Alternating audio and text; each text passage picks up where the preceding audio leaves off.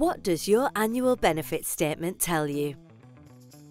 Turning your pension savings into retirement income may seem ages away, but taking some time to understand your benefit statement now will help you plan for the future. Your statement shows you how much your pension savings were worth on the 31st of March 2023, the charges you pay us to look after your pension, an estimate of how much your savings might be worth at your planned retirement age, and what you could do to give yourself more money in the future. This can help you decide if your pension savings are likely to give you enough for the retirement you want, or whether you need to take more action. Let's take a closer look. How much do you have in your pension? Your benefit statement shows you your total pension savings on the 31st of March 2023. Your pension savings have built up from money you've paid into your pension, money your workplace has paid in, plus any money you've transferred in from other pensions. The total includes any losses or gains from investments. What you pay us to look after your pension. We think it's important to be clear about the charges you pay us to look after your savings. These include a monthly administration charge of £1.75, £21 a year, if you have more than £100 in your pension savings.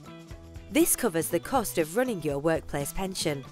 There's no charge if you have less than £100 in your pension savings. An annual management charge of 0.3% of the value of your savings. This covers the cost of investing your money. What your pension savings could be worth when you retire. Your statement shows an estimate of how much your pension savings could be worth at your planned retirement age and the income you might get. We've had to make lots of assumptions, which are all listed in your statement. The amount you'll actually get depends on lots of things, like how much you've saved, how your investments grow over time, and how you choose to take your pension savings.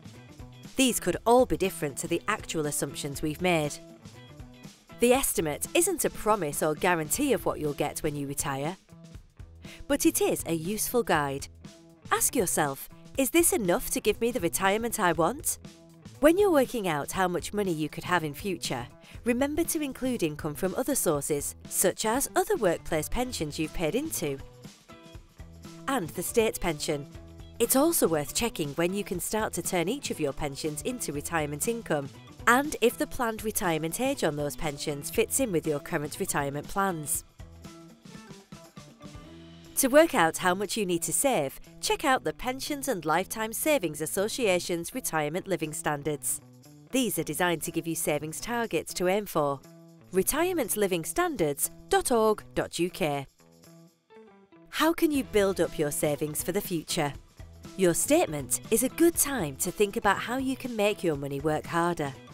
Saving more today, even small amounts, could help you get the retirement you want.